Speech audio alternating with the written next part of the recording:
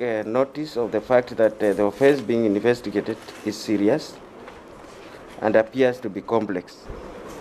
As much as the respondents are entitled to bond, their constitutional right to bond is not absolute. Bond can be denied where there are good reasons to do so. We find that the report from the government chemist will directly affect the direction this case would take.